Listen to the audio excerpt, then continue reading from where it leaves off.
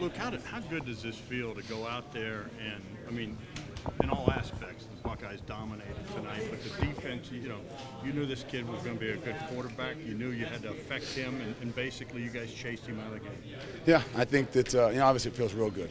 We had struggles a little bit, and we've been after our guys, and they responded. That's the thing you love to see.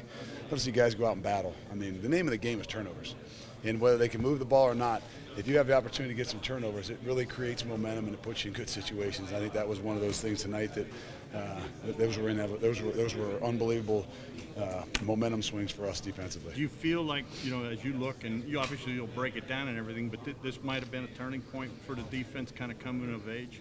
I think it. I mean, I hope our guys realize what they can do, and when we play together and we do our job, and we don't panic. They're moving the ball and we don't panic. First drive, and we come up with a turnover, and I mean that's the difference in the ball game. That's the difference in the world.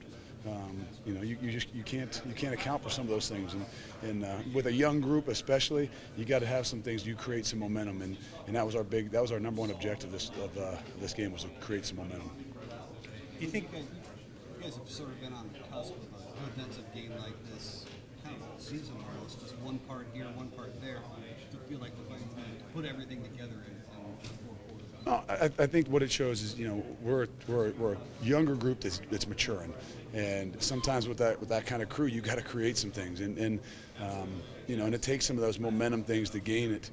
And I think we saw that tonight. We saw our guys, maybe get the ball driven down there a little bit, and then you create a turnover, and boom, it's a momentum swing. And with a young group, man, we needed some positive things to happen for them to feel good about what they did, and then they were able to go out and continue to play.